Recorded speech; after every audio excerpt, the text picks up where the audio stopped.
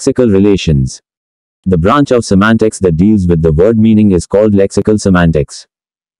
It is the study of systematic, meaning-related structures of words.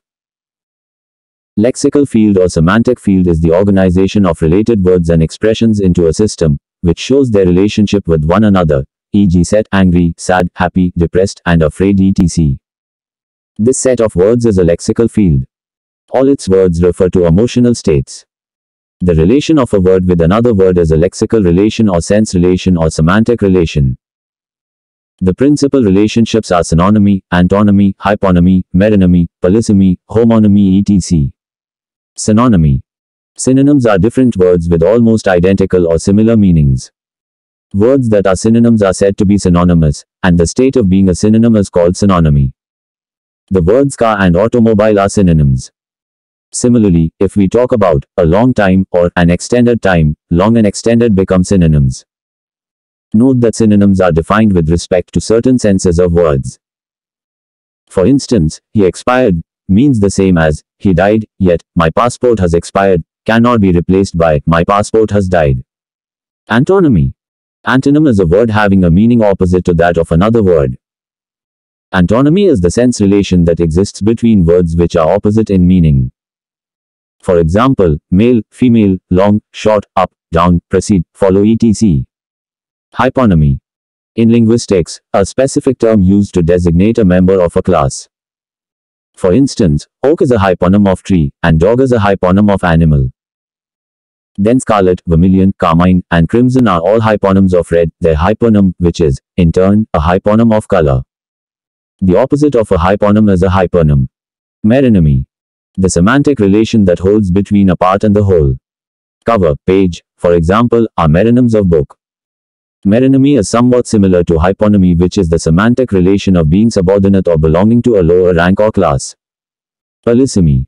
It is the association of one word with two or more distinct meanings.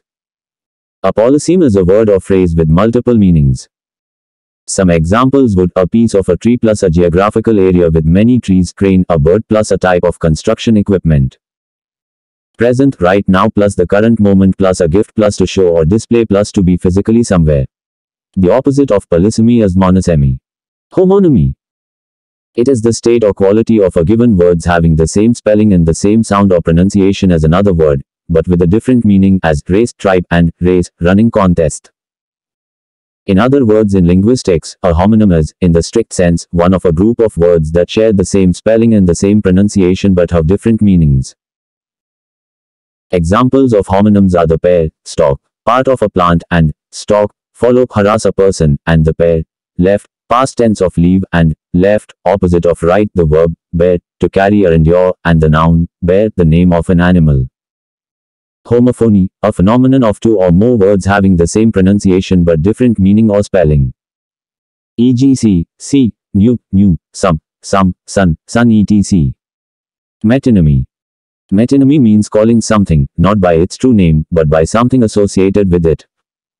The use of word crown for the king is an example of metonymy. Gray hair should be respected. Old man, these days I am reading Ghalib. The poetry of Ghalib. Collocation. Collocation refers to the tendency for certain words to occur together. A word like clear, for example, can be found with a number of nouns: clear sky, clear conscience, clear idea, clear road. In each term, clear has a slightly different meaning because of the word it is qualifying. It is an arrangement or juxtaposition of words or other elements, especially those that commonly co-occur, as dead serious, iron will, green with jealously etc.